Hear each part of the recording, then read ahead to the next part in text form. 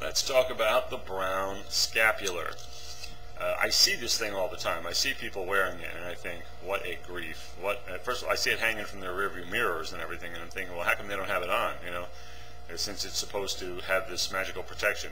Okay, according to the story, which is I'm sure it's not a myth, I'm sure it's more of a demonic apparition, a demonic deception.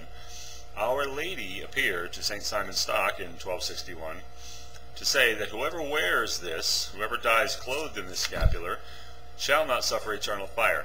Now, when that came down, okay, everybody should have revolted and said, wait a second, hold on a minute. The Bible says whoever believes in him will not be condemned. Okay, faith in Christ keeps you from eternal fire, not wearing some good luck charm or amulet. Folks, this is sheer unadulterated voodoo. Okay, this is not Christianity, this is voodoo. I'm going to call it what it is. I don't mean to be cruel, but I wonder sometimes if there's anything that the church could teach that would be so outlandish that Catholics would say, wait a second, no, I can't go for that, that's absurd. If anything, it should be this. This is nonsense, okay? Our Lady said this. First of all, what right does this supposed lady have to come and tell new doctrines, different gospels? The gospel is faith in Christ saves you from the wrath of God. Our Lady says you got to wear this little brown cloth. Okay, who do you believe? And of course we have a picture of Mel Gibson, that pillar of mental health, wearing it. And what's amazing about this is that the Catholic Church has always taught doctrines of demons. Okay, like abstaining from marriage, forbidding to marry, abstaining from meats, you know, other mediators, one head of a church, masses, purgatory, all these things are doctrines of demons. However, this one, it takes the cake. The devils revealed to Francis of Yepes, the brother of St. John of the Cross. So we're basing this on doctrines of demons now. Literally, doctrines of demons coming from their mouths. It's not that demons can't tell the truth. They have on a few occasions, but only when it was not to, you know, to Jesus.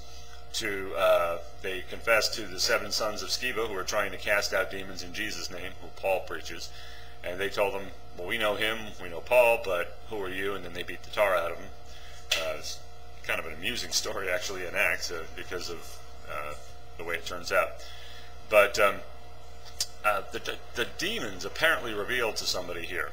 I can just picture them doing this, because they would be perpetuating, they would be promoting their own agenda, which is to damn as many people as possible, by teaching this very thing. Listen to what they supposedly said.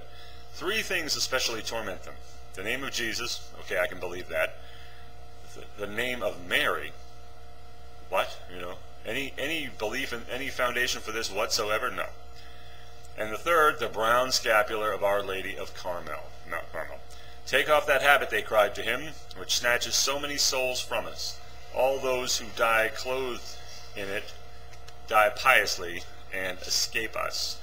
Okay, so they say that, snickering behind their backs, no doubt, and people think, wow, we can be saved from eternal fire and beat the demons by wearing this brown cloth. No, my friends, the Bible is clear on this. Faith in Christ saves you from the wrath of God, translates you from the kingdom of darkness to the kingdom of his dear Son. Those who believe in him will not be condemned. That's what the Bible says. Now, it ought to be that you should have the discernment to see that if anybody comes, as Paul said in Galatians, even an apostle or even an angel with another gospel, let him be accursed. This is a demon that sent this thing, okay? And it should be accursed, and you should know that, because that's what the Bible says. Alright, she says, get this, Our Lady, who's always talking a lot about herself, you know, wear it devoutly and preservingly. It is my garment. To be clothed in it means you are continually thinking of me, and I, in turn, am always thinking of you and hoping and helping you to secure eternal life. First of all, we don't need help securing eternal life because we have it. Eternal life has been granted. The Bible says that Jesus, by one offering, has perfected forever those that are being sanctified. Okay, we're perfected. We're saved completely to the uttermost is the word the Bible uses. She's going to help us obtain eternal life. Only Jesus can do that, and it's instantaneous justification. Also, to be thinking of me, she says. Okay, Are you really supposed to be going around thinking of Mary? I got news for you. We are the bride of Christ. We are betrothed to him. We are going to marry him. He is our bridegroom. Okay, we're not supposed to be devoted to anyone else spiritually. That is adultery. Okay, we are single-mindedly fixed on him. Every thought in captivity to the obedience of Christ. Okay, that's where our thoughts are supposed to be. We are supposed to set our affections on things above, where Christ sits at the right hand of the Father. We are supposed to, the Bible says he is our life. Not he's a part of our life, or this pantheon of saints somehow between us and him. No, he is our life. Okay, that's what the Bible says. All of this is voodoo. It is superstitious nonsense. I'm going to call it what it is. You got to renounce these things and turn to Christ alone. Okay, I'm sorry, I can't help it. I got to say what I got to say, you know. And listen to this. Pope Benedict XIV, addressing seminarians in Rome. Let all of you have a common language and a common armor. The language, the sentences of the gospel. Now I know the popes don't have any idea what the real gospel is, but if they did, that would be a good saying. Totally. Everybody preach the gospel.